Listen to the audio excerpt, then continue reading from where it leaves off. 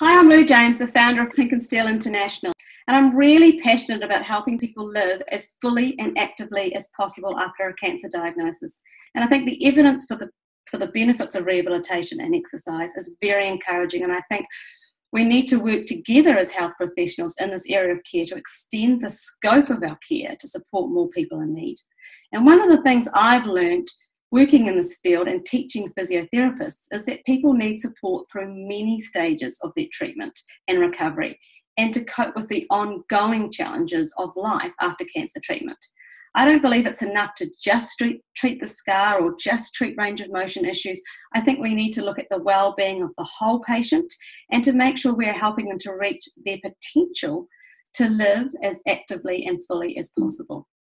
So I'm going to talk today about extending the scope of physiotherapy care to reduce the burden of cancer for our patients, and to show how evaluation data from two examples of different programs.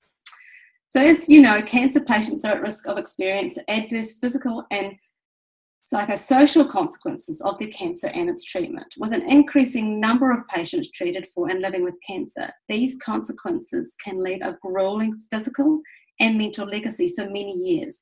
And this can wreak havoc with people's body confidence, their strength, stamina, and their life plans, the absence of children, the ability to work full-time, and achieve other life goals. So as Julia Rowland has said, being disease-free does not necessarily mean being free of your disease. Cancer is a chronic disease. People are either living with cancer or living with the side effects of cancer. So deconditioning is one of the most prevalent cancer-related treatment complications, and the musculoskeletal, respiratory, and cardiovascular systems are all affected by cancer-related deconditioning and can cause serious complications if not managed. And it doesn't take long for the cycle of deconditioning with physical activity from cancer treatments to lead to further inactivity and increase the potential for disability. So deconditioning can also lead to a negative spiral for women's mental health after cancer as well, which can include decreased sense of well-being, a sense of helplessness, and they are less likely to ask for help and connect with exercise programs in the community. So I cannot be stressed enough how important physical activity is to cancer patients. It needs to be understood that while surviving cancer itself is a really difficult journey, suffering from additional complications related to inactivity can make recovery more difficult, can affect cancer survival itself, and can lead to serious lifelong complications. So this slide shows the Pinc Steel tiered program of appropriate care. And this approach to rehab is a tiered approach designed to work with a patient from early stages through to the well recovered. And the tiered approach also supports cancer patients who come to rehab sometime after their initial intervention. So individual programming is very important initially for women with breast cancer, but the recommended and partially funded series of 5 or 10 individual sessions typically needs to flow into further supportive programming. So the next tier 2 of interventions is small group exercise programs, and Pinc Steel have developed a stand-up paddleboarding program and a Pilates, yoga and cardio-based program, which we call Next Steps. After completion of one or both of these programs, women are then encouraged to get involved in community events. And we see examples of women with breast cancer going through this tiered program and then joining into our Move Over Cancer fundraising events to support other cancer people diagnosed. So it is so rewarding to be involved in all these phases of the program, to see women getting back to doing the things that they love and helping others to come after them.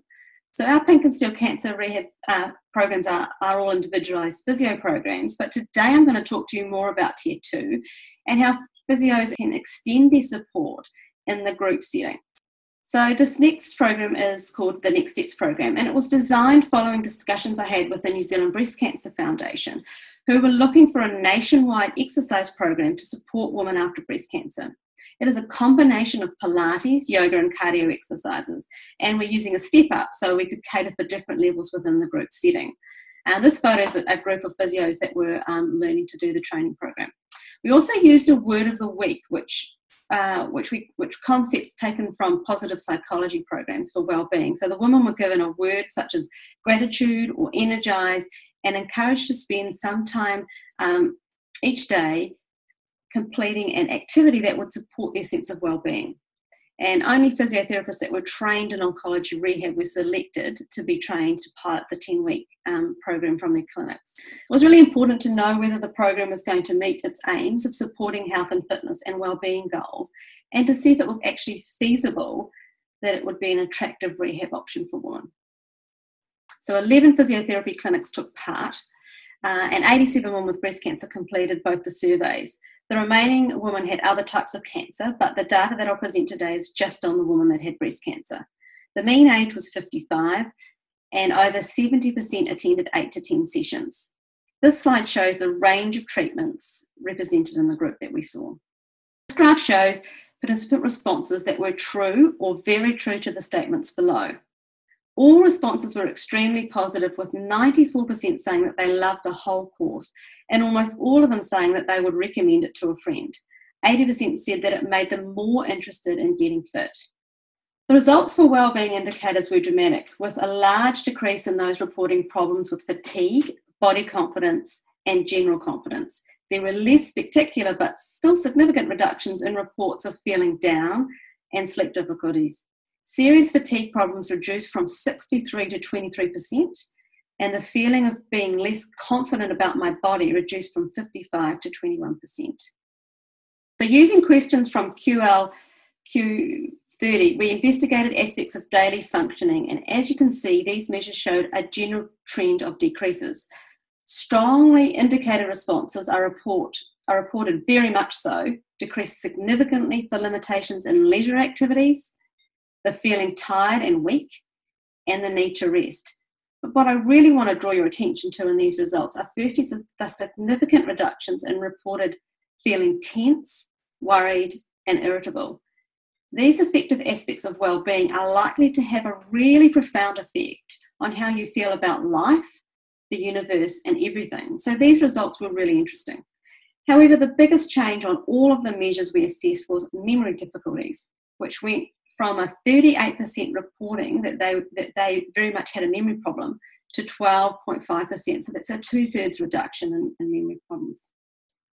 So in summary then, participants really enjoyed the Next Steps program. They reported overall improved health and wellbeing and improved specific measures of health and fitness. The biggest reported changes were in reduction in reported memory and fatigue problems, but confidence, body confidence, and sometimes feeling down, anxiety, worry, and irritability also showed significant decrease. So many of the women are still exercising and have now joined our Tier 3 activities.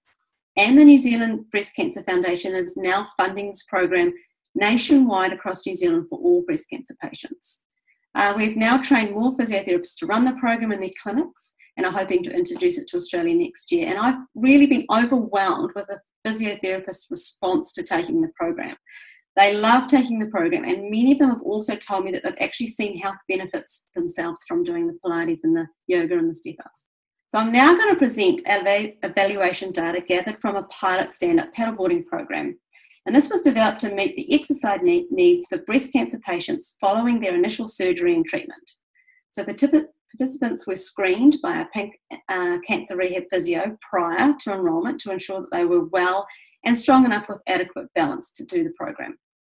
The PaddleOn program is divided into 8 modules, so each with a specific rehab and learning focus. So there's balance and posture, there was shoulder and thoracic flexibility, core stability, shoulder strengthening and stability, arm strength and turnover, dynamic balance and turns, and cardiovascular fitness and endurance. So all those concepts were put into the 8 modules.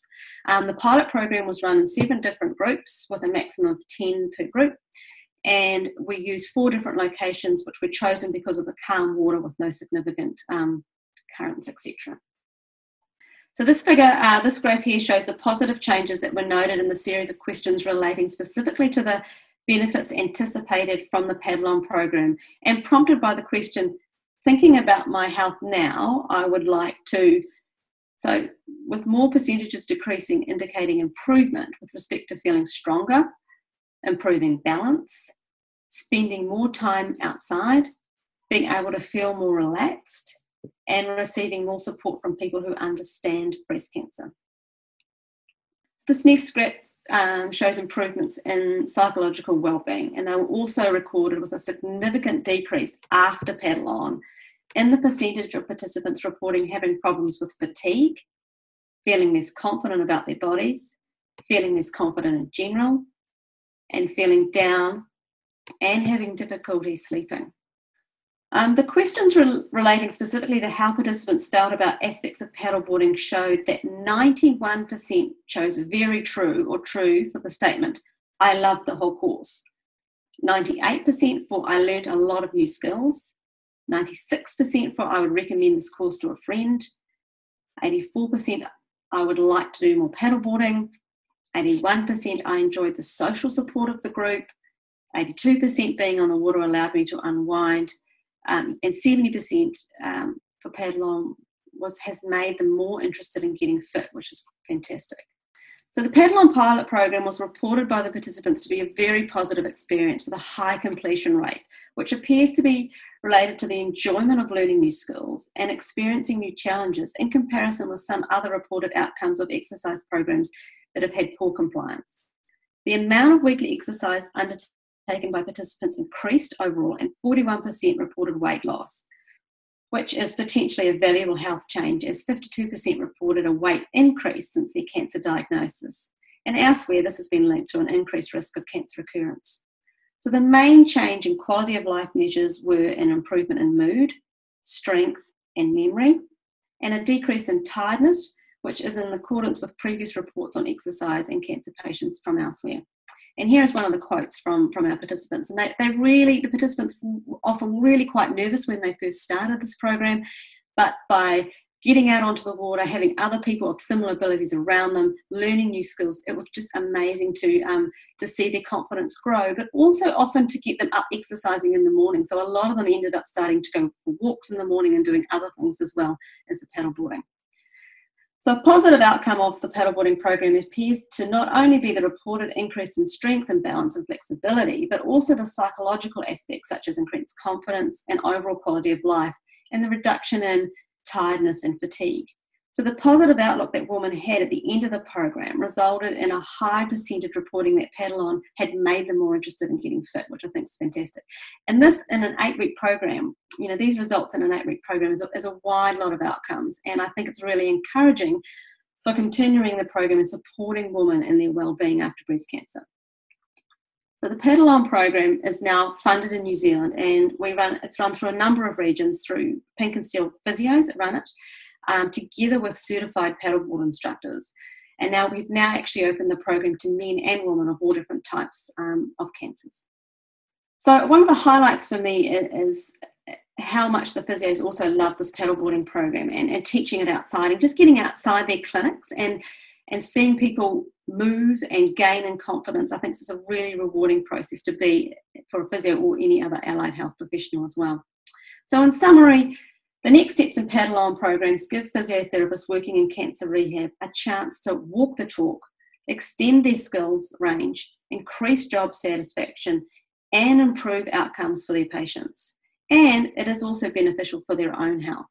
And I think working together as health professionals and extending the scope of our services will ensure that we help more people to reach their potential to live as fully and actively as possible. If you have any questions about my presentation, you can contact me. The details are on the slide here. Thank you very much.